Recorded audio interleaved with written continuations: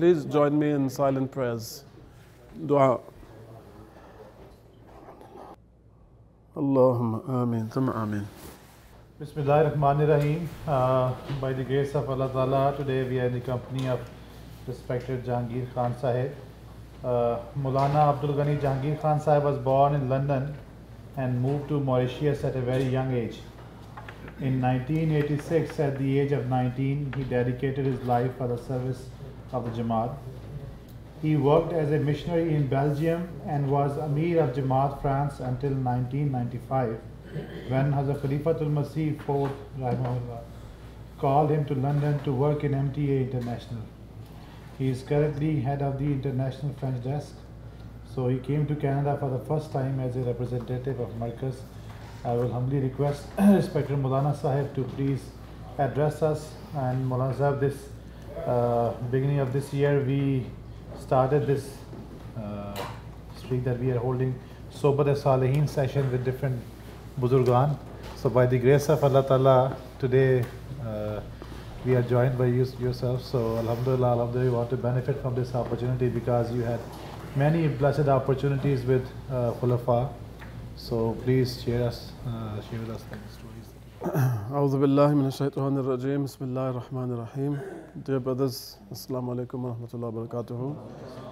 I wish to thank your dear Sadr Sahib for having very kindly given me this opportunity to be with you. As he has very rightly pointed out, it's my first visit to not only Canada but to the American continent per se.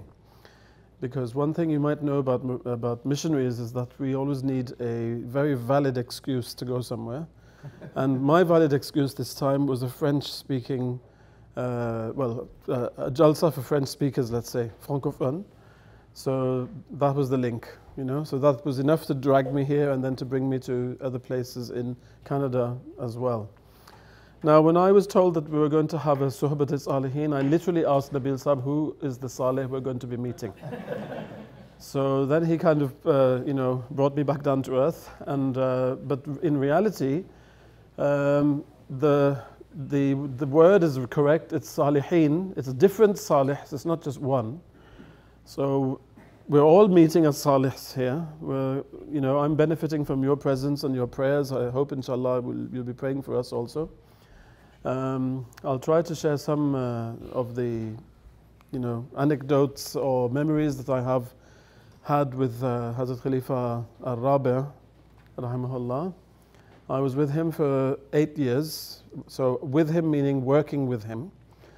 Of course, I knew him for much longer than that. I was of the time of the third Khalifa, rahimahullah. So I actually met the third Khalifa only once. Unfortunately, I do not remember anything of that because I was only 2 weeks old. So he visited London, and at that time, so I was lucky to have been born just 2 weeks before, and so I was able to get some prayers from the third Khalifa, rahimahullah. And that was also the very first time that my father met a Khalifa and my mother. Nobody of us had ever met a Khalifa. So that was the beginning of it for me, and I met him in the London Mosque. So somehow I got a link created between me and the London Mosque. It was a place I was going to come back to again and again. And as you had pointed out, I was called in 1995 to start working in MTA International, which was based at that time at the London Mosque. And we had to be very, very careful because Husur was also living there. So we also always had to be very careful about the noise levels. When we were walking in the corridors, we had to try and walk softly. But when you're working, you forget. And I think Husur was actually listening to us pass by and listening to the things we were saying when he was sitting in, just across the other side of the wall. He must have been listening because I heard later on that his walls were actually not soundproof, and so he could hear everything in Mahmud Hall. So imagine I'd right next to his wall in the corridor. Sometimes we used to think, what did we say anything which maybe we wouldn't like us to have heard? But that was how it was, in those days. I remember when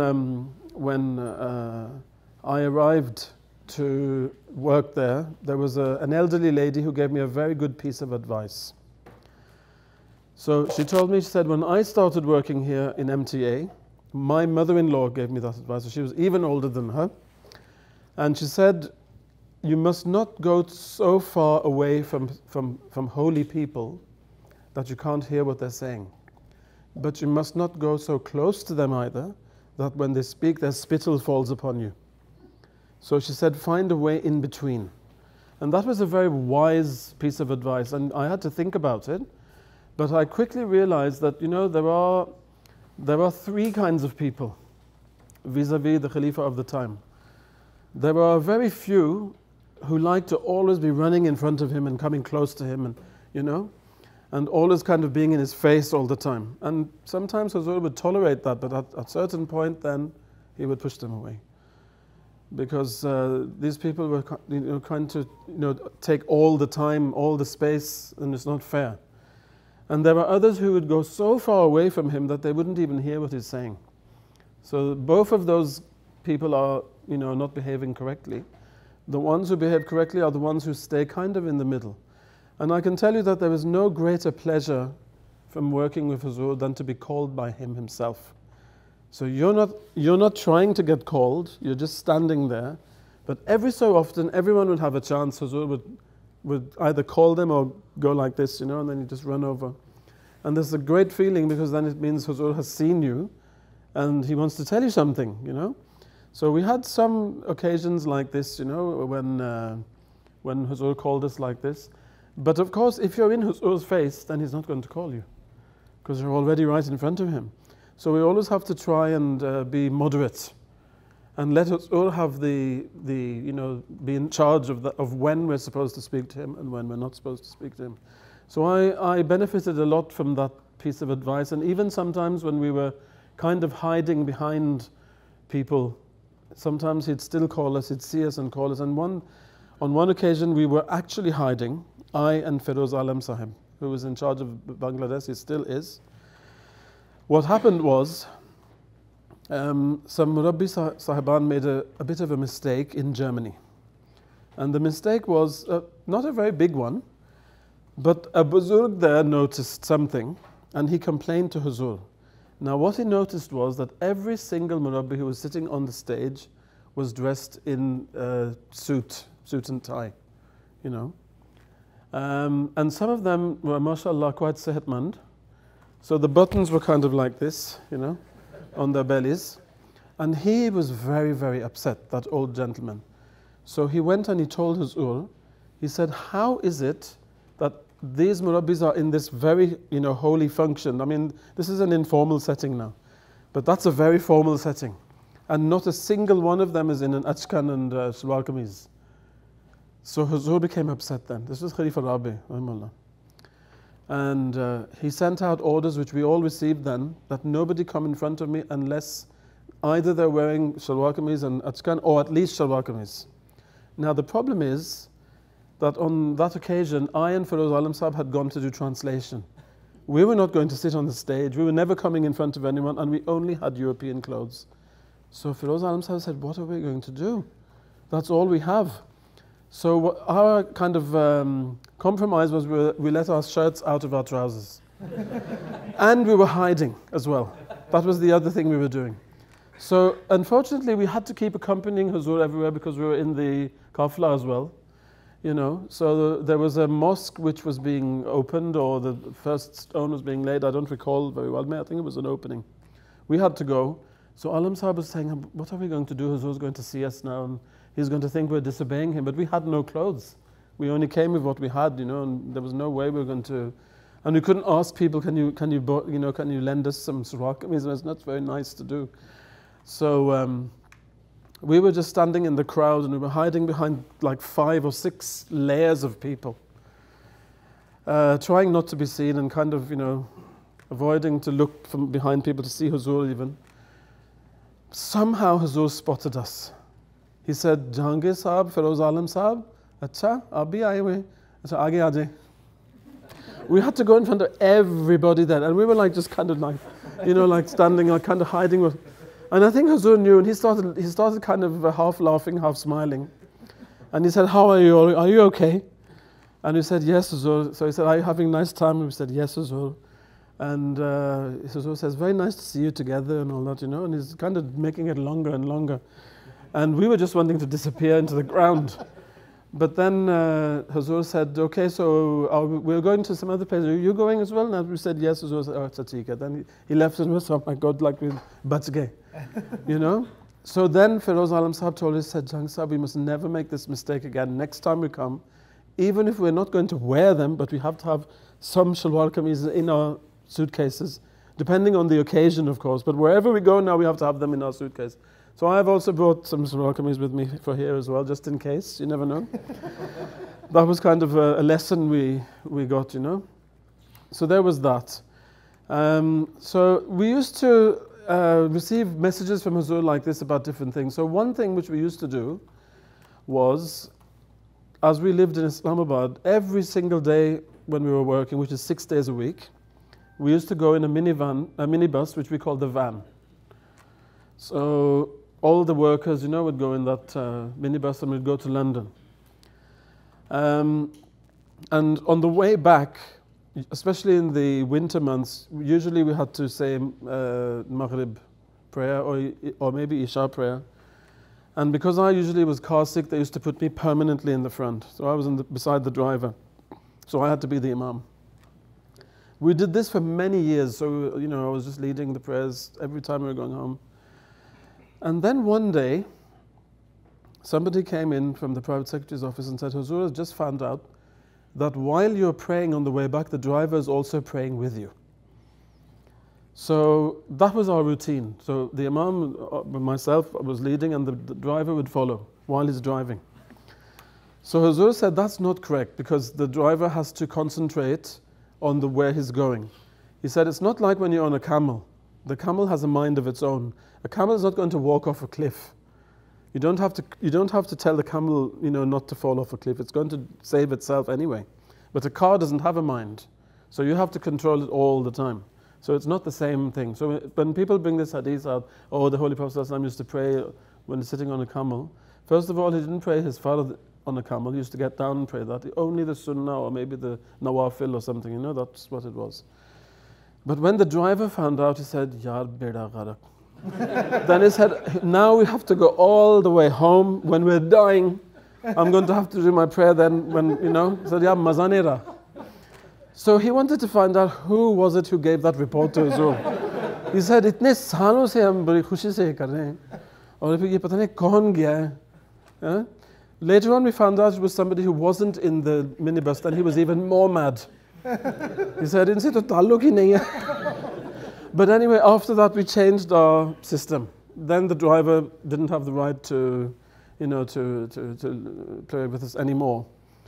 So Hazrat Khalifa Rabi, we had, you know, so many memories with him. For example, I don't know if you remember, many of you are quite young here, but when Huzur became ill, we had to stop the programs for a while. But then Huzur wanted to start again. He started feeling slightly better. But he sent his son-in-law to ask us a question. He said, when I speak English now, I find it very hard to concentrate. So if we can continue in Urdu, then we will continue with the program. Otherwise, let's just call it a day. So it was becoming hard for Huzur to concentrate, you know, in another language. You know, it's not the same. So I said, of course we'll do it in Urdu. Although it was harder for me because English is my mother tongue. Urdu is my fourth language. So it's harder in Urdu. But we said yes. But then Huzur said that we've had enough questions now. So all the sorts of questions have been asked. He said, let's just tell each other jokes instead. So now my problem was, because it was, remember, it was a Mulakat program in Urdu, but now I have to translate it into French as well, because it's for French speakers, you know. So our class was on Monday, our program. The Bengali class program was on Tuesday. The German one was on Wednesday, and on Thursday was the Liqam al-Arab. So that was in Arabic. Now I had to find jokes that worked both in Urdu and in French. So that wasn't easy because, you know, a joke can be great in Urdu, but it just doesn't work in French. And the opposite was also true. So in those days, believe you me, in the 90s, there was only one website which was being updated every week for jokes in Urdu. Now I had to read all the jokes and try and find how they work in French and then pick them out. So after a few weeks, one day, Feroz Alam Sahib came to me very angry. He said, "Why are you stealing our jokes?" I said, "What do you mean I'm stealing your jokes?" He said, "Huzur came and said, I've heard this joke before." And then we asked, "But where, Huzur? We haven't said it before." He said, "No, in the French program." So I was accused now. I was standing as the accused. So I said, but hang on. I said, "What day is your program again?" He said, "Tuesday." I said, "Mine's on Monday, so you're basically taking mine."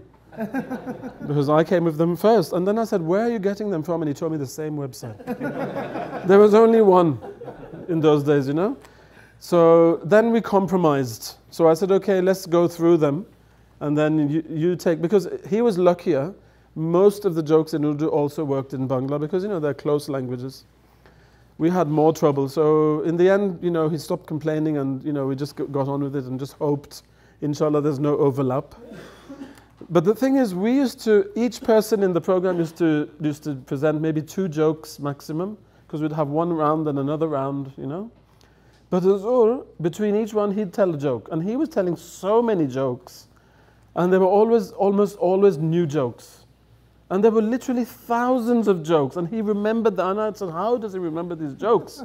We've also read many jokes. But if you sit down now and you tell, "Okay, tell me all the jokes you know," how many will be able to tell? Maybe 10 maximum, you know?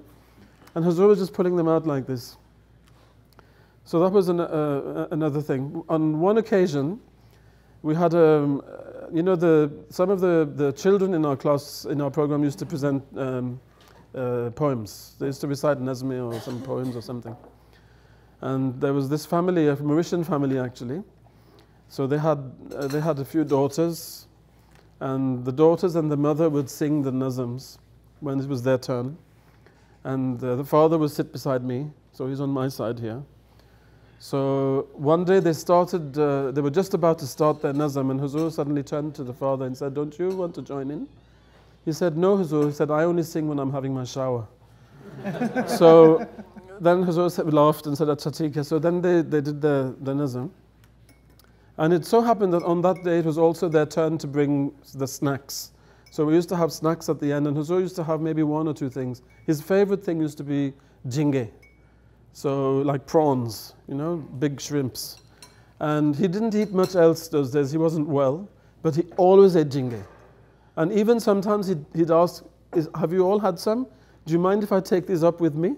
And the lady who'd made them that day, of course, she'd like ready to die now.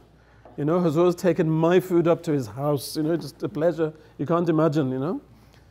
So that day they'd brought a lot of things and they put it on the table at the end of the program, and Huzur said, "This is a very lavish feast." He said, "Who prepared this today?" So I said, "It's the lady with her daughters, you know, she did it." So Huzur said, "When did you find the time to make all this?" So I said, "Huzur, she made it while her husband was having his shower, singing."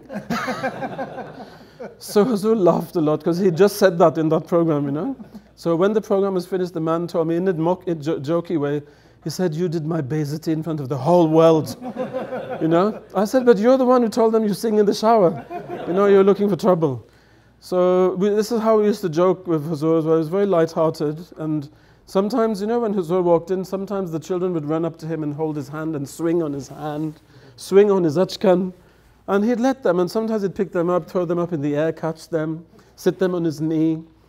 The youngest participants we had were the same family again. They had twin daughters, so the last of their children were twin daughters. When they were just, I think, 4 days old, they brought them to the program. One was called Sadia and one was called Nadia.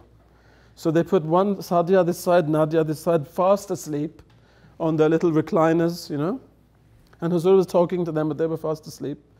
And so they became the youngest children to have ever taken part in an MTA program, because they were only 4 days old. You know, maybe there's been some after, I don't know, but those were definitely the youngest then. So this is, you know, kind of the times we used to have with Khalifa Rabi. Now with Khalifa Khamis, we didn't have any recorded programs. Khalifa Khamis, Ayatollah, he wanted to do programs with the youth, with the children, you know, and start off like that. And now you've seen, you know, there's been so many programs with Jama'ats and with Amlas and all this, as you've seen. But I remember when Huzur became Khalifa. In the beginning, it was obviously a very, very hard time for us because Hazrat Khalifa Rabi now has just passed away. And now we have a new Khalifa. So what Huzur said, he said, I want to meet all the workers here at Fazl Mosque. So all the MTA workers, all the Wakalat workers, like Wakalat al-Tabshir, Wakalat al-Mal, all the others, and all the desks. So we were the desks.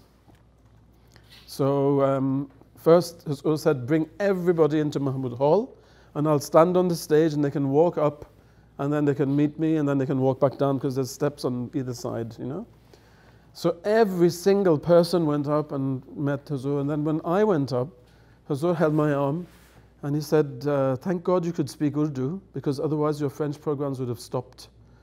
So Huzur knew about that, Somebody must have told him that Huzur had said that if it's in Urdu, then fine, if otherwise we'll have to call it a day.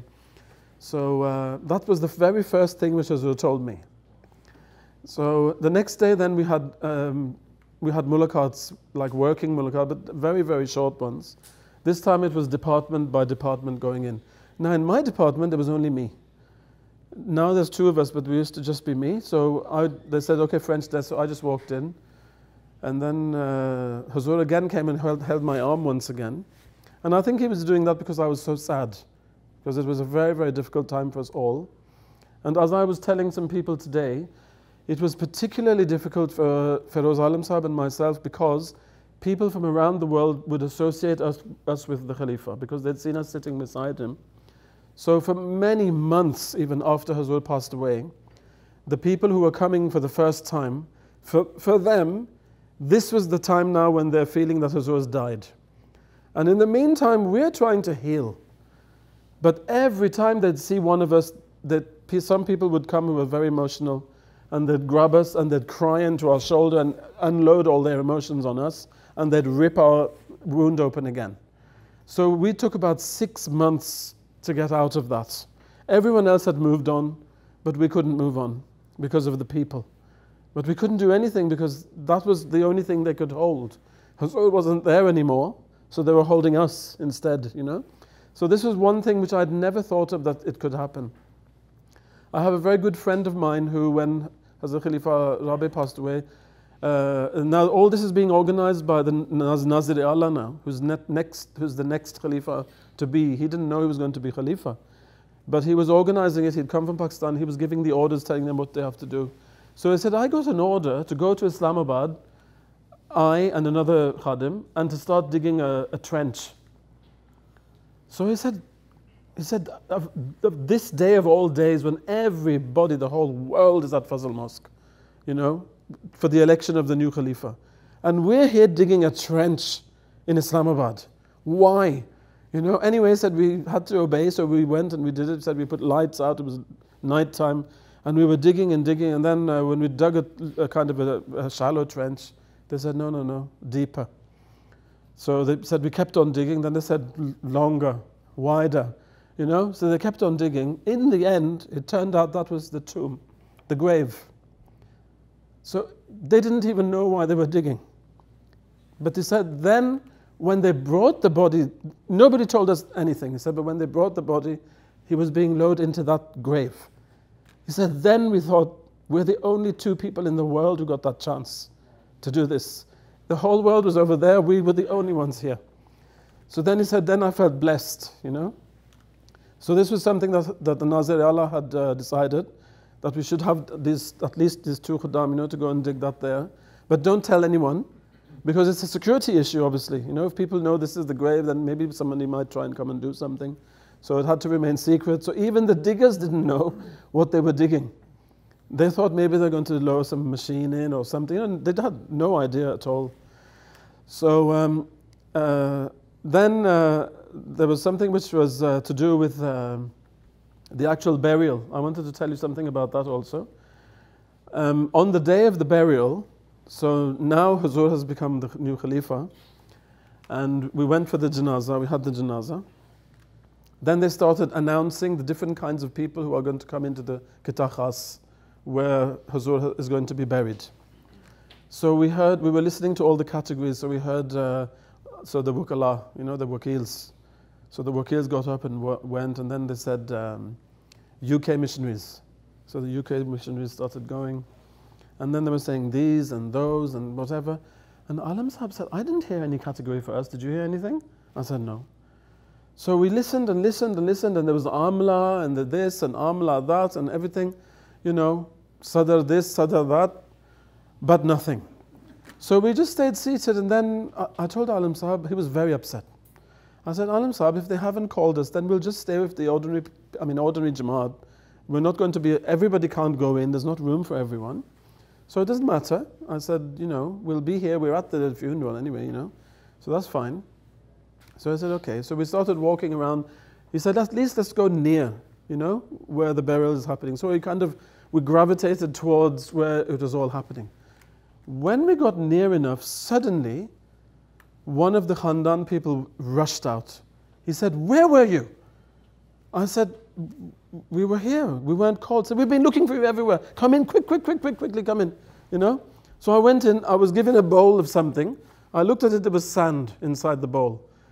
And I didn't know what to do with that. Why have they given me the sand in a bowl? So I just walked there, and then he said, go forward, go forward. So I went forward, and Hazur was standing there looking at me, at the head of the grave. And then I kind of realized now, okay, I have to take the earth out, the sand out and throw that in. So I took 3 handfuls out and put them in. And then I handed the bowl back, and then the burial took place, and they covered it up, and I managed to go in. I still don't know to this day how we got in, but we weren't called, but we still got in somehow.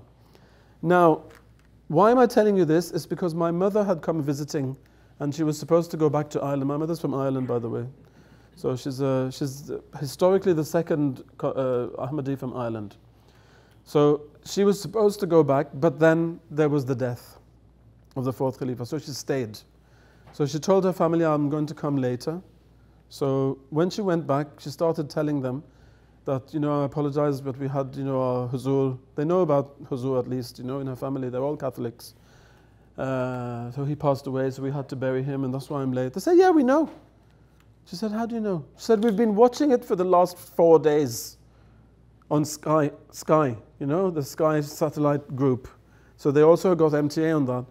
And she thought, maybe they're just saying it like that, you know. Then they said, and we saw your son, and he was holding a bowl of something, and he was throwing it into the grave. What was it? Then she knew they really had watched. The whole time they'd been watching the whole thing, right from Fazal Mosque, and then the cortege going to Islamabad, and then the funeral, and they watched the whole thing. And there were so many people around the world who must have been watching. And she comes from just a tiny little village in Ireland, and people were watching it there. Imagine, you know.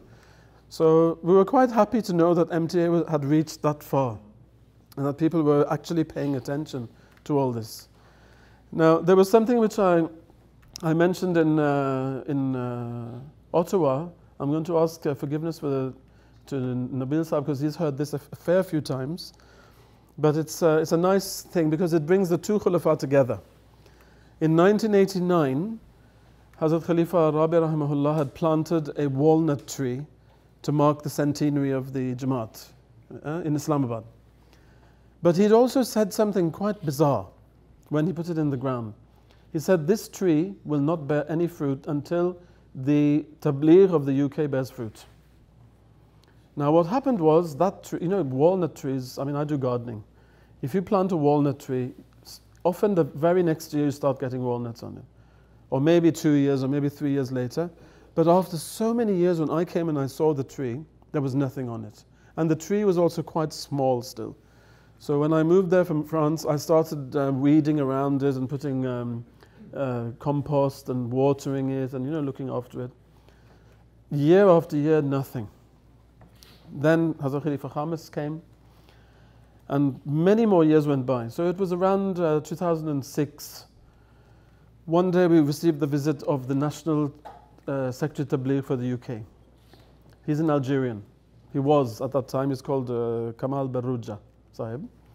He brought some guests with him from Germany, and he saw me in Islamabad and said, could you give us a guided tour, please? So I said, of course. So I said, okay, well, we might as well start by this historic tree. So I told him the background about it, who put it in the ground and all that, you know. And I said, and it's never borne fruit up to now, you know? So that was like more than like 15 years later, it's still nothing. So he started looking among the leaves and he said, well, what's that then? And I saw a walnut. For the first time, a tiny little walnut, but it was there. So we kept on looking and we found five walnuts. So I said, this is amazing. So I was going to have mulaqat very soon, so we're not finished talking about my other things. I said, Huzur, there's a little thing about Islamabad I'd like to tell you. So I said, so I told Huzur about what had happened with the tree, how Khalifa Rabi had put that in the ground, what he said. And then we found now, Kamal Baruja has found 5, walnuts on there. So Huzur became silent. And then he said, this means we're going to get some converts in Algeria. Okay? So a few days after that, Kamal Baruja Sahib told me Huzur had already planned to send me to Algeria. I'd been planning it for a few weeks now. I'm just about to leave. Please pray that we get some fruit. I'm going to do a tabligh tour. I said, okay. A couple of days later, he rang me. He said, Mabruk. I said, what's happened? He said, we got some converts. I said, how many? He said, 5. Yeah. So the 2 things came true. He was the National Secretary Tabligh for UK. And Huzur said, as long as the UK doesn't get any fruit, this tree is not going to get any fruit. So it was the UK's Tabligh really, but Hazrat Khalifa Khamis said, but we're going to get them in Algeria. So it was a UK, UK went fishing in Algeria, basically. And they caught the fish there. But it was a UK effort. So Hazrat Khalifa Rabi's words also came true, and Hazrat Khalifa Khamis's words also came true. And since then, every year it's been producing walnuts. So I think things must be going much better for the Tabligh in the UK. It's definitely more organized now. They have a very good and very active Secretary Tabligh who's Ibrahim Ikhlaf Sahib. I don't know if you know him. He is like 100 men put into one. And he's always moving fast and running and rushing and organizing and this and that. And if there's any kind of obstacle, he said, no, inshallah, I'm going to go and see Huzur. He just goes and sees Huzur. And then he comes out and said, mashallah, Huzur said yes. So it's done. And the work just keeps going on and on. And then we have somebody to look after the new converts as well, because our big problem in the UK and also in the Western world in general is converts come, but then they disappear. You have to look after them. So we have Mr. Jonathan Butterworth, who is the Secretary, National Secretary for New Converts.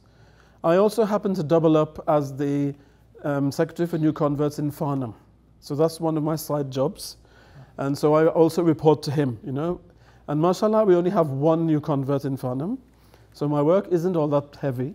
And I told him, I said, for the first time in my life, I've realized that one secretary's job depends entirely on another secretary's production. So if the Tabligh secretary doesn't bring anything, I don't have any work to do, So this is something which Hazrat Khalifa Khamis has now instituted, and it's working really well. And they're getting all the converts to become, very active, and so they don't go away. Then they stay. This is the main thing. So apart from that, if there are any questions, if there's anything in particular, anything you've seen on MTA or something else, if you'd like to ask something. Walaikum salam. Rabi had telepathic experiences as well. Telepathic experiences? How many? I'm not sure, maybe a few. I thought you said 2. No, I said few. Oh, a few. Yeah. Well, we always used to, some of us used to feel that Huzur was telepathic, Hazrat Rabi in particular. And why we used to feel that, it's because many, many times you'd go in front of him and you have something to tell him, and before you open your mouth, he tells you the thing. So how does he know? So also I had an experience sitting in a hall, in an assembly where Huzur is standing and speaking, and somebody from very, very, very far away from the Jama'at walked in, and I immediately thought, how come this guy is here? Like he never comes, and today he's here. And the minute I thought that, Huzur went like this and looked at me like that, So I said, did Huzur hear what I just thought? So I had suspicions. So one day we actually asked Hazrat Khalifa Rabi in our program. We said, Huzur, are you telepathic? He said, actually, I am. Everybody went like this on their seat, you know? And then he said, but don't worry, I can't read all your thoughts. He said, only Allah can read all your thoughts. He said, but I can read a lot of them though, you know? So after that, every time I came to sit, I was speaking to Huzur, but in my mind I was saying, Allahumma salli ala Muhammad. That was going on in my mind, yeah, in the background. So no thoughts are going to come out, you know, stone wall. So yeah, but we also had the same experience with Hazrat Khifa Khamis.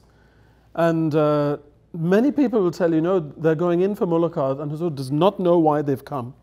And while they're at the door, he's already telling them, Acha, aap lagta hai falan baat ke liye aa rahe hain aaj. You've come for this thing or that thing. And they asked people, did you tell Huzur why I'm coming? They said, we don't even know why you've come. And Huzur's already known. So he must have felt something, you know. And also people say that sometimes they want to say something in a mulaqat, but they don't dare. And then Huzur said, Aapne iske baare mein kyun nahi pucha tha? You know? So then he'll say to himself, why didn't you ask about this particular thing? Which was the thing which they wanted to ask about. So that means that they have some special mental capacities as well. You know, and so basically you have to be super careful. But the lesson isn't that you have to be fearful of Huzur, of course. The lesson is you have to remember that if Huzur can read some of your thoughts, now imagine Allah can read all of them. And Allah has the power in His hand. Allah can destroy all of us if He wants to, you know. So it's only Allah's grace that we're still alive, that He's not striking us down with lightning or anything like that. So we always have to remember that. So whenever a bad thought comes in your mind, you always have to do istighfar, try and get it out. And ask Allah to not allow these thoughts to come anymore, you know. And so Huzur is just like a reflection of that. He's like a reminder, you know. He makes you remember that this is how things work in the spiritual world. So yes, is there, apart from that, does that answer the question? Yeah, thank you. Yes, please. Wa alaikum salam. I just had a question with regards to you dedicating your life at such an early age. So being in the presence of the Khalifa of the time during those days, as well as other very pious figures, like you mentioned, you're living in Islamabad, so like Genie Saab, for example, and other figures who saw MTA. So what impact did that have on you at such a young age? Well, there's one incident which I talked about yesterday in Ottawa. There was an impact on one machine at least that I can tell you of. You know, Huzur liked to use new gadgets. Any kind of new gadget that came out, he was always very interested in using it. So somebody came with a new gadget and he said, Huzur, if you hold this thing in your hand, it can tell you if you're stressed or if you're calm. So if you're stressed, it'll be red, flashing red. And if you're calm, it'll flash green. So Huzur said, okay, get everybody here. And I said, everyone try it. So everybody held in their hand, they all flashed red. Except for Huzur and Chini Saab. They were green. Yeah. So Huzur said, you're all stressy people. You know, you're all full of stress, you should be calm. I said, look at Chini Saab, you know. So, but it was kind of to be expected because Chini Saab, you know, he was that kind of a man. That was his temperament. I'll tell you something about Chini Saab now, if I can go a little bit off topic, because we are talking more about the Khulafa, but I mean, he's like another reflection of the Khulafa, really, in a way, you know, because he was such a close follower. You know, I used to hold a Khuddam class in Islamabad for the older Atfal and the young Khuddam, so between 12 and 20 kind of.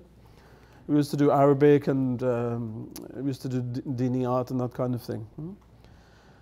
So the parents, they were starting to tell me, you know, my son is going to go to university now and we're so worried and we don't know what's going to happen, and we've seen other cases, you know, kids have got lost and all that, you know. So we don't know what to do. So they said, please stay in contact with them. So I said, yeah, I'll stay in contact, but I went to see Chini Saab. And I said, Chini Saab, I said, the parents are starting to get a bit worried now because there's a whole batch of young men who are going to be going out now to university. And they fear, you know, that they're going to come to harm, they're going to be lost. Can you please pray for them? He became very serious. He said, I will definitely pray for them. Now, a few days later, he rang me. He said, come to my office, I have to tell you something. So I went.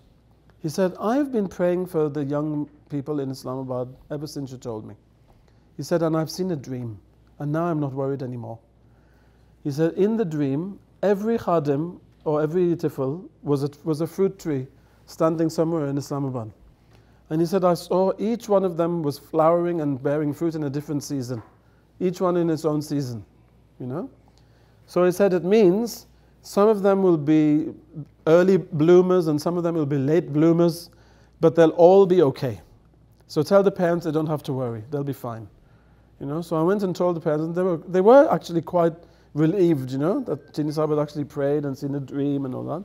So that was one thing, you know, about Chini Sahib. There was the one time when Hazrat Khalifa Khamis came in and he asked Chini Sahib to hand him over his stick, his walking stick, and he wanted to try it out, you know, and he said it's a solid stick, and you know, then he gave it back to Chini Sahib. Chini Sahib was so happy because he always held it. And he always used to walk to the mosque very, very slowly when he was getting very old. And I spoke to his son Dawood, who's a doctor, and I said, couldn't we get him like a little, you know, mobility vehicle, you know, for him to go from the house to the mosque and back, because it's a long walk for him. And he could fall also, you know. He said, I've already told him that so many times he doesn't want. So I went and I said, let me try. So I said, Chini Sahib, I said, you know, we're all worried looking at you walking like this, you know, and we know you're making a big effort and all that, but if you fall, then that won't be good. So maybe Dawood could get you a mobility vehicle and you could sit. And he told me, he said, he did tell me about that. He said, but the thing is, the manifestations of Allah that I'm seeing in this state that I am now, I didn't see them before. So I want them to continue. So I'm going to keep walking as long as I can walk. And so it was very, very difficult for us also, because I could never, ever just walk past him and go. It was disrespectful. So I had to walk with him. That meant walking 5 centimeters an hour. But I do it because he's a Buzurg, and you know, you don't walk ahead of Buzurg. He used to say, just go, you know, leave me, it's fine. I'll say, no, it's fine, I'll walk with you. And sometimes he used to do his prayer and fall asleep in the prayer, and then his wife would ring me, can you please go to the mosque and see if he's there? So I'd go in and I'd find him asleep on a chair, and one time I thought he'd died. I literally thought he was dead. He wasn't moving at all. So I went and I said, Chini Sahib, he didn't answer. I said, Chini Sahib loud, he didn't answer. Then I touched him and then he moved. I said, okay, alhamdulillah. We still have him, you know. But that was his dedication to the mosque. He never ever missed the prayers. And that was also because of his close affiliation to the Khulafa. And he used to be very, very, he had a lot of ghairat, like very jealous for the honor of the Khalifa. He couldn't admit to any kind of disrespect to the Khulafa of any type, and especially disobedience. He didn't like that at all. The only time he'd get upset with children, he was always very kind to children, but when the children would be disobedient, he would get really upset. And he'd tell them, you have to be obedient, because obedience is everything. All the blessing comes from obedience, you know, and it starts at home. So if you're not obedient at home, you will not be obedient to the Khalifa either, you know. So that was kind of one thing which he used to remind us of. And both Khulafa had a great love for him. They used to esteem him a lot. And they would invite him to every program. And he would be old and not well and all that, but he'd still go. And sometimes he'd fall asleep in the program, but he'd be there, you know. So that was his kind of his sacrifice the sacrifice he was making when he was, you know, in his final years. Any other thing? Can you mention the incident where in Rabwa when someone was insulting the promised Messiah? Oh, yes, it wasn't in Rabwa. It was when Chini Sahib was posted in one of the other Jama'ats. And there was a non-Ahmadi who started insulting the Prophet ﷺ, and Chini Sahib got very upset. And he said, may Allah close your mouth. And that man went, and then somebody ran back and told Chini Sahib, he said, that man has just fallen, and he's fallen on his chin, and he's bitten half his tongue off. The tongue just was bitten off and it fell out. And Chini Sahib started to cry, and he said, I shouldn't have said that. He said, I've said that, now it's happened, you know. But Allah as well had so much ghairat for him, you know, that he made that thing happen. So we used to benefit from Chini Sahib's prayers. Whenever there was anything at all, you know, we'd just go and tell Chini Sahib, please pray for us. So I didn't really answer your question though, did I? Yeah, so we of course we benefited this is kind of a way that we benefited from him and from Huzur. It was obviously the prayers. You know, even if you're just, this is one thing about being near Huzur, even if you don't talk to him and you don't meet him, but you just sit there, you get something, and when he sees you, it's like a dua. You know, like when he sees you and you're there, then obviously something is coming out of his heart. So, I mean, you know, everyone gets their own share, but even if you're not there and you have the intention of being there, I'm quite sure Allah will reward people according to their intention as well. Because, you know, like, for example, ladies who can't go out to work like the men do for the Jama'at, even by just staying in their homes and looking after their homes, they'll get an equal reward. If they can't go for namaz, it doesn't mean they're not getting a reward. They have it the easy way. They can get the reward while not doing their namaz. We have to go and actually do the namaz to get the reward, you know. So it doesn't mean that they're being deprived in any way. On the contrary, it's just made easier for them. Yes. Any other question? Yes, please. Wa alaikum salam. Something about the 100 mosque project for the Oh, you remembered. Yes. So 1 year in Germany, Hazrat Khalifa Rabi announced that Germany has to build 100 mosques before its centenary.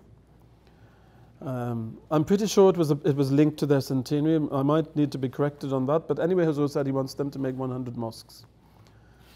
So it so happens that Hazur had given us, when we used to go on tours of him, he used to give us some money to go and spend. But I'd got 100 Deutschmark.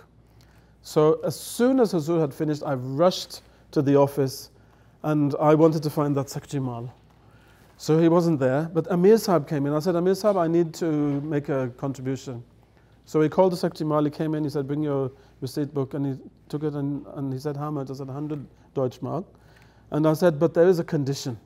I said, I want you to put 1 Deutschmark in every single mosque you're going to make out of those 100. And Amir Sahib said, oh my God. He said, I wanted to be the first one to do that. He said, anyway, he said, we have to admit, you know, you were faster. So then he also did the same, but with a bit more money, obviously, because we're Murabiyan, so. But I got that, alhamdulillah, I had that chance, you know, to put, so in every mosque you see in Germany, 1 Deutschmark of that's gone in there from me. Yeah. Only because I happened to be with Hazur, I had the chance, you know, that I was there. Yeah. That's or koi? The letter incident from Africa. I can't say that again. No, that's too moving. Yeah. Any other? Sorry, yeah?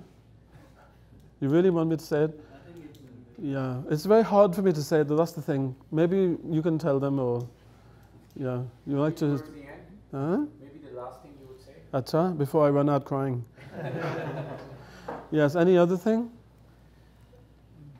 Yes? I have a question about homeopathy actually. There has been some, you know, I interacted with some youth lately, and you know, there's a section or segment who don't really believe in the empirical evidence or, you know, the other stuff about homeopathy, and then, you know, there's part of belief as well. So just keeping the question concise, what is, you know, because you've experienced Huzur's classes and everything, so. Well, I can tell you one thing about homeopathy. It's that when it comes to human beings, then belief in it plays a big role. Now, some people will say that's autosuggestion then. That it's actually your own mind that's curing you. But that's not entirely true. But if you don't believe in it, it's not going to work on you. You need to also believe that this thing is going to help you. But when it comes to animals, they don't know what you're giving them, and yet it works. Now they can say that's anecdotal, which it can be, but when you have a lot of anecdotes following one after the other, then it kind of ceases to be anecdotal. Then it starts to become empirical, because it's happening again and again. I've used homeopathy on chickens, I've used homeopathy on quails, I've used this on cats, and it's always worked. And it works very fast, you know, and they don't know what you're giving them. So how is it working? Like, for example, you have the case of, in both chickens and in quails, of, it's called the ovipositor prolapse. So they have a part of the, you know, insides which deposit the egg. But sometimes when they keep on laying, then it starts coming outside of the body. And it's very difficult to push back in again because it has to be pulled in from the inside, you know. But if you give them pulsatilla, so I was giving them pulsatilla 30, 3 times a day, within a day it would go back in by itself, which is not what usually happens. Usually it'll keep on hanging, then they might get infections and then they'll die. So I've seen them. I had one case where I had one of my cats had got an abscess on its face, and the skin on the face is very tough. So I tried to lance it, you know, which is very hard to do on a cat. We had to wrap the cat up in a towel, have another person hold it really tight, because cats will scratch and bite, you know, they don't like to be held like that. I tried to lance it, and the needle wouldn't go in. The skin was so tough. So I said, okay, I'm going to give it Silica 30. Silica brings anything foreign from the body out. So before I left for work in the morning, I gave 1 dose. I came back in the evening, I gave another dose. I was supposed to give 3, but I only gave 2. I gave another dose again the next morning, and when I came back in the evening, it had opened all by itself, everything had come out, and the place was flat again. The cat had cleaned it all by herself, you know. So these are the things which you see. I mean, that's just a few examples. I've used it so many other times. And on ourselves as well, we've seen, you know, how it works. But as I said, you have to believe in it.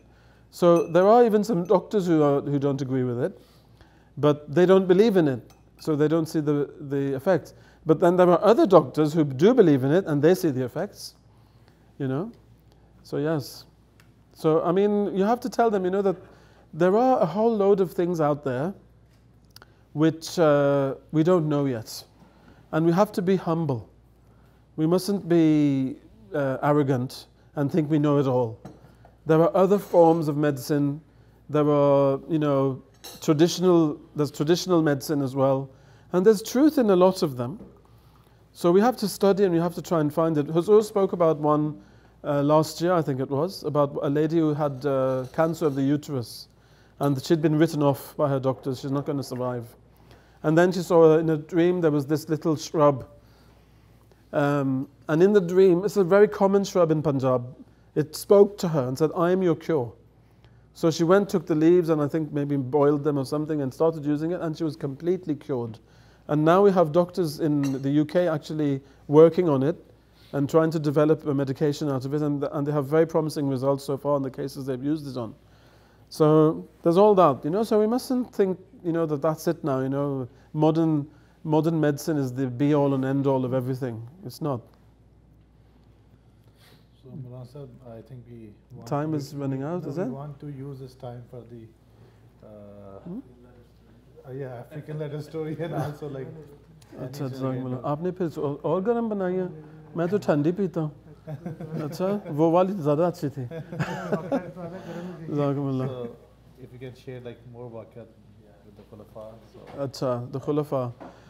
Well, the thing is, you have to ask me questions because then I might remember. You know, it's very hard to just pull them out of nowhere as well. Normally we used to ask questions, but sometimes we feel maybe we can distract you, so that's why. I remember one where Hazrat Khalifa Rabi called me one day and he said, I was very young then, I was only 20 at the time, and he said, we have a new convert coming from Spain, and he's the same age as you. And I want you to stay with him and talk to him about Islam, you know, teach him namaz and all these things. You know, he's coming to stay here for a little while. So can you do that? And I said, yes, I'd love to. And I said, he speaks English, doesn't he? He said, no, he doesn't. So I said, does he speak French? He said, I don't think so. I said, well, what does he speak then? He said, well, obviously he speaks Spanish. And I said, but I don't speak Spanish as well. He said, yeah, I know, but you'll do something or other. He was coming in 2 weeks' time. And I have never spoken a word of Spanish except for maybe gracias in my life. So anyway, I rushed to the shops. I bought myself a Teach Yourself Spanish book. And luckily, Spanish isn't too far away from French. You have an idea. You know, it's a Latin language as well. So every day, morning and evening, I was studying. So by the time he came, I had kind of broken Spanish. And when I couldn't find a word, I'd take a French one and pronounce it the Spanish way, and it would work somehow. He'd learned a little bit of French at school, but he didn't know a lot of French, but it was helping. So I was with him. We stayed together for 2 weeks. And we talked about all kinds of things. He said he wanted to give a gift to Huzur, and he said, I want to translate a poem of the Prophet ﷺ into Spanish, and I want to give him that. So we chose one very small poem, and we managed to translate it into Spanish, you know. That was without Google or anything now, yeah? We didn't have all that back then. So then he told me, I need to do a mulaqat. So I said, yeah, very good. He said, and you have to come and translate. And I said, I am so not going to do that, because I don't know what Huzur is going to say, and I don't know what you're going to say, and I'm going to get stuck, and it's going to be like, it's going to be a catastrophe, you know. So he said, but who else then? So I said, I'm going to go to Tabshir. I'll ask them. So I went in and I said to the Tabshir workers, I said, is there anybody who speaks Spanish here in the UK? They looked at each other and said, not that we know of. And I said, even Portuguese, because you know they can understand each other. Portuguese said, nahi baba koi nahi hai. आप ही जाएं. So I said, देखिए मुझे तो पूरी आती नहीं है कि तो कोई नहीं, आप अल्लाह का नाम लेकर जाएं. So I went with Allah ka naam, with the name of Allah. Now when I was going in, I was saying, oh Allah, please do not let any word come out of the mouth of your Khalifa that I can't translate. And the same for the young man as well, you know. And in those days, mulaqats weren't like 2 minutes. They were like 45 minutes long. Half an hour, 1 hour, you never know. So we had a 40-minute mulaqat that day. And the whole time, Huzur was telling him he wanted to know what he'd studied, and you know, and he said, I want to send you to South America, and I want you to get ready for that, and this and that, and so many big plans and everything. And I was just translating from one to the other. So in the end, Huzur suddenly said, hang on. He said, what are you speaking to him right now then? I said, Huzur, Spanish. He said, but you said you don't speak Spanish. I said, I do now. Huzur said, see, I knew you'd do something. But that was hard though. That was one of my biggest challenges ever. Now actually he's settled in the UK. He speaks perfect English now. But even now when he sees me, he comes up to me and he'll start saying 3 words in English and the rest in Spanish. You know? Of course by now I don't remember all the Spanish, but anyway, he helps me to remember. Yeah. Acha. Aur koi? Sawal hai koi? Story stuck into their mind. Yes, it's very hard for me, but I'm going to try and control myself. You see, one of the great things about receiving letters which are addressed to Huzur is that you get to see what the people talk about. So I can't share the private matters that they speak about, but I can give you kind of the environment in which they've written them and kind of an idea without becoming personal.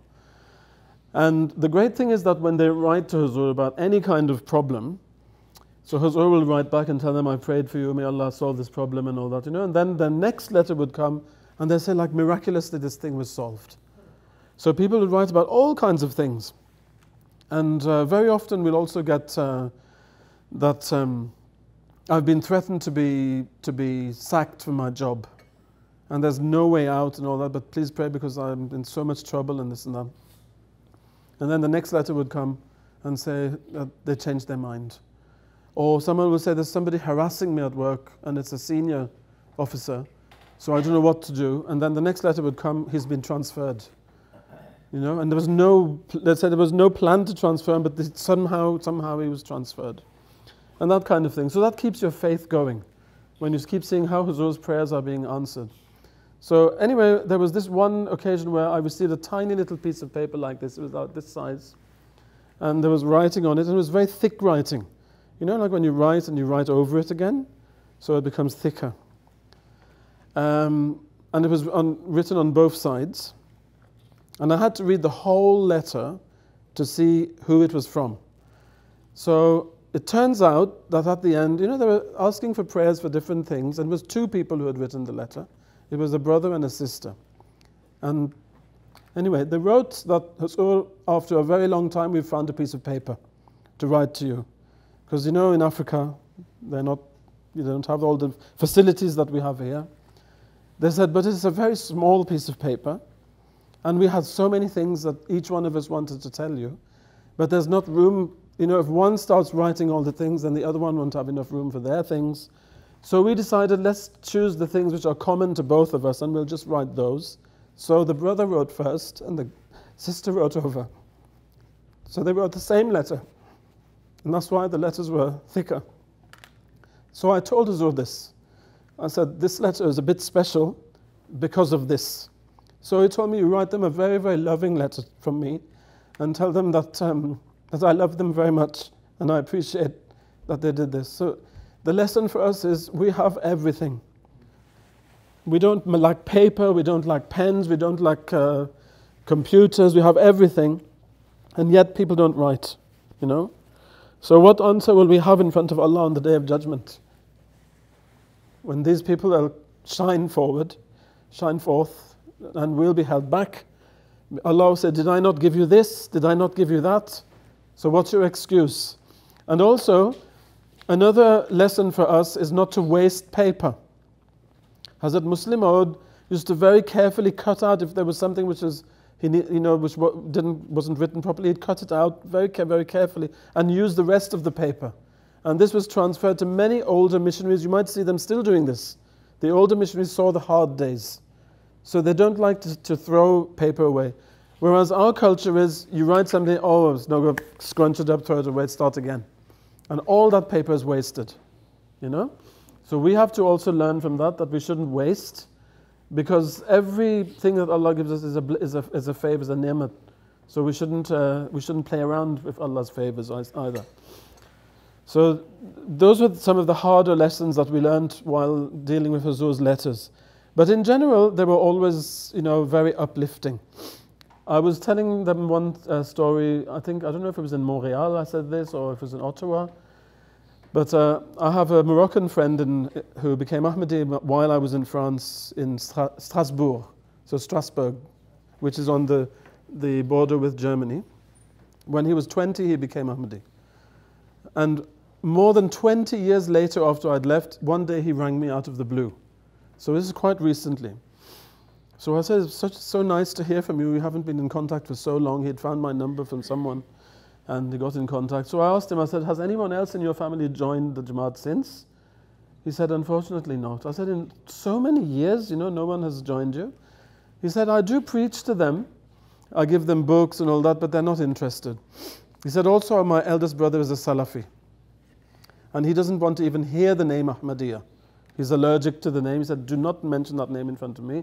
So when he's there, I can't say anything. So I said, did you ever write to Huzur about this? Did you write to Huzur for prayers? He said, no. I said, well, write then. So he wrote.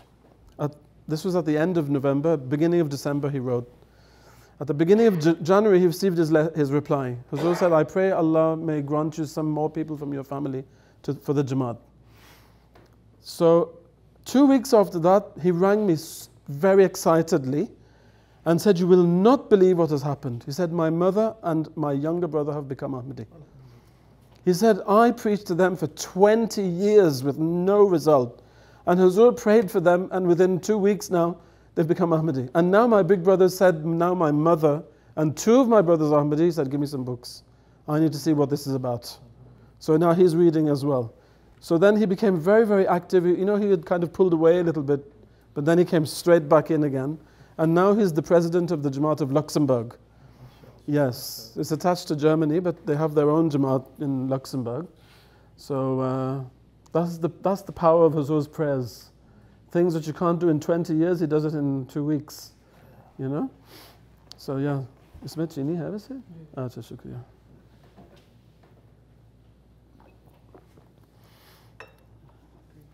जी इसमें है चीनी वैसे?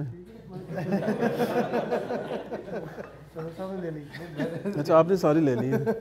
चलें. कि कहीं ज़्यादा ना हो जाए. शुक्रिया जज़ाकल्लाह. मेहरबानी. Is there any other question? Anything else? Time क्या हुआ वैसे नमाज का क्या सिलसिला है? अच्छा 15 minutes है. One more if you want to share and then we can have a group. हाँ लेकिन मैं आप थोड़ा सा आइडिया दें ना तो फिर किसी ख़ास बात के बारे में शायद मुझे फिर याद आए क्योंकि इस वक्त तो वैसे भी थोड़ा सा थका हुआ हूँ क्योंकि हमने सफ़र भी किया है. खुदाम के हवाले से कोई उनकी मोहब्बत का और किसी हवाले से.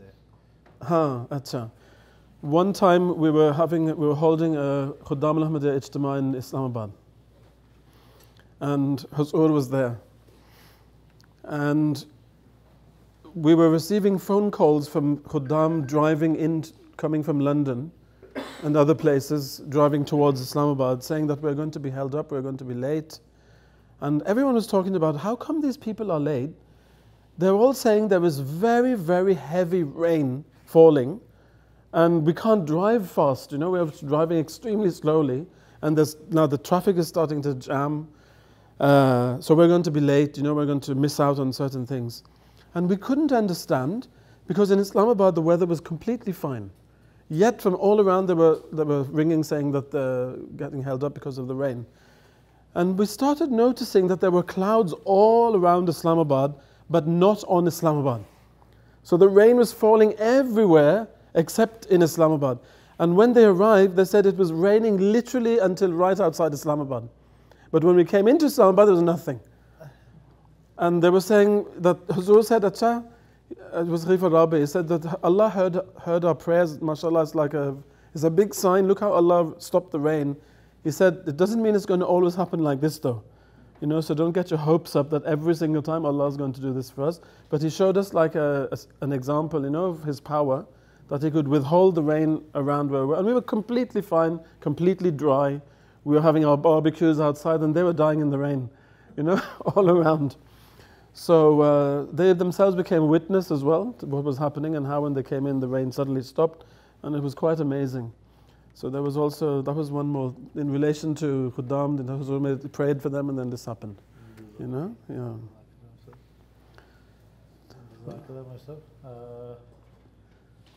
एक आखिरी सवाल अच्छा अच्छा फिर देखेंगे आखिरी सवाल पार्ट बी है ना होता है ना कभी कभी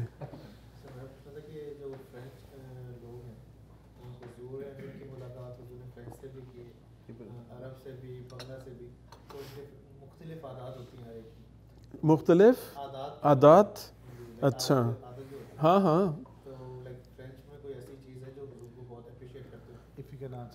in English.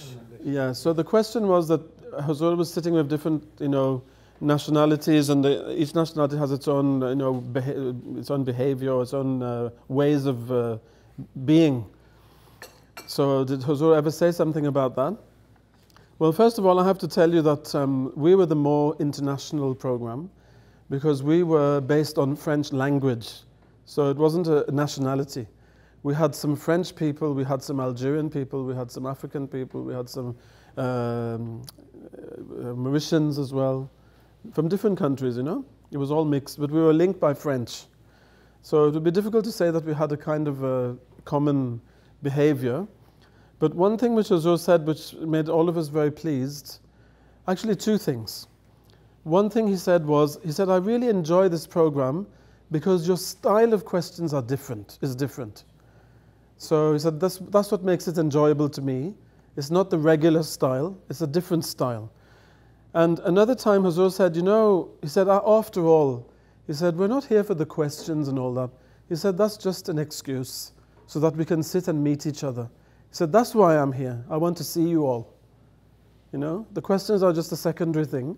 The real thing is I want to sit with you and I want to be with you. And we felt really, you know, special and loved. You know, that Huzur actually said that. So I'll just end with one thing. You know, when the program is to end, then Huzur used to go downstairs for namaz, and then we used to rush behind Huzur and put our shoes on quickly and follow. So one day when we were rushing down, you know, putting our shoes on quickly to go down, one of the ladies told me, she said, can I ask this question in the next program, please? And I said, yes, tell me quickly, you know, because we have to go. She said, some people say when a dog howls, it means somebody has just died. So is that true? So another person, actually the one who used to sing in the shower, he said, that is so not true. I said, how do you know? He said, because our dog used to howl so much, we should all have been dead by now. So it's not true. But we did ask Huzur, and Huzur said he doesn't really believe it's the case, you know, just so that you know what he answered. So anyway, Jazakumullah Ahsan al-Jazaa. Thank you so much for having given me this opportunity. May Allah bless you in Khuddam al-Ahmadiyya as well, in all your activities. And especially in your tabligh activities, which you need to increase, because the situation in the world now is very dire. At any time, anything can happen. So these might be our last chance to do something to bring the people in. So most of your energy should be geared towards tabligh now. And at the same time, tarbiyat. But as all the khulafa have always said, if you do tabligh, then everything else gets sorted out. Because whoever is active in tabligh has to change himself. Because now he knows people are watching him. The eyes from the outside are now on him, so he has to sort himself out. So if tabligh is weak, everything will be weak. And if tabligh is strong, everything will be strong. So this is it now. So you should all pray that Allah enable you to bring the people who really are interested, there are many, to come in, and then that will be your effort, before it's the end for these people. The end is coming. So who will be saved and who will die, nobody knows. But that's why we have to try and make the best effort to bring as many as we can in, because as Hazrat Masud said, if they're on this ark, then they'll be saved. So we have to try and save them, They just don't know that they need saving. We need to tell them. So may Allah enable you to do that and fulfill Huzur's wishes in the best way, inshallah. Amen. Jazakumullah khairan.